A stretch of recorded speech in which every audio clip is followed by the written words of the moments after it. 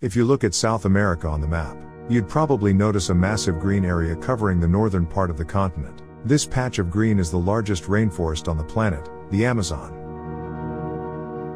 It occupies most of the 7 million square kilometers of the Amazon basin, which spans from the Atlantic in the east through the tree line in the Andes to the west. If that's not impressive enough, the Amazon forest represents over 50% of the planet's rainforests and comprises of the largest, most biodiverse tract of tropical rainforest in the world, produces more than 20% of the world's oxygen and is home to the second longest river on the planet.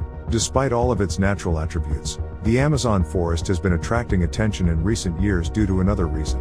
Human intervention is profoundly affecting the balance of the ecosystem and is doing so on a grand scale.